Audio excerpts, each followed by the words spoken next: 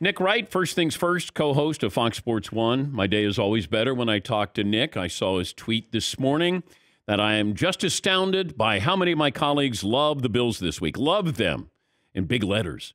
Ready to anoint Josh Allen. Ready to throw dirt on Mahomes. The whole thing we'll discuss. Plus, is this Tom Brady's last game? Will the Niners beat Rodgers again? Wow. How did your tweet sound with a professional reading it? I got it. You're being self-congratulatory and patronizing per usual, but it sounded great. Thank you, Nick. I mean, I'm not going to lie.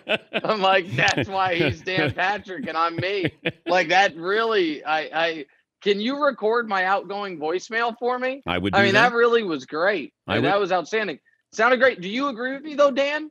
A little. The Josh. How long has Josh Allen been better than Patrick Mahomes? And I mean, it's just the hype for this guy who 12 days ago almost lost to the Jets. 19 days ago literally had the worst game of his entire career. Meanwhile, Mahomes has never lost a home playoff game in regulation, has never been bad in a home playoff game. It seems like a little, askew, feels a little bit like if mid-conference second round of the NBA playoffs last year, if people were like, you know what? I think Trae Young's the best player in the NBA. Like, slow down a bit for me, please. Your voice is up at a pretty high level.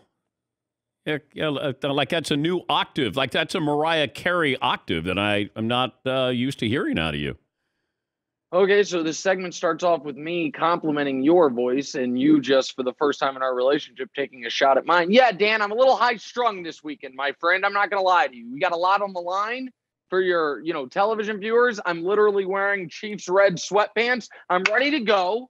I'm excited for this football game and for this nonsense. These Bills Mafia charlatans that have been polluting my Twitter mentions for the better part of 2 years to put them down in the dirt. That's what I'm ready for. Okay, I'm with you. I have the Chiefs going to the Super Bowl facing the Packers.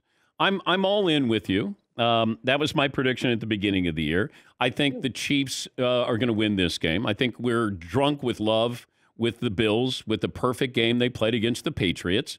So I'm with you on that. And I do think that Josh Allen, the highs that he gives you, we sometimes forget the lows that he has as well. And his highs rival, I'm sorry to interrupt. Yeah. His highs rival Mahomes and Rodgers. Yes. For the highest highs of the league in the league. Yeah. The difference is his lows rival Zach Wilson's. And he hasn't gotten that out of his game yet. Meanwhile, Rodgers and Mahomes almost never have awful games. They might have awful games by their own standards, but their level of consistency is what separates them. But here's the other thing that just surprises me, Dan. That if we are just looking at this soberly, and could the Bills win? Of course. This is not better than a bye like the Steelers game was. Maybe my most iconic phrase. It's entered the sports canon now.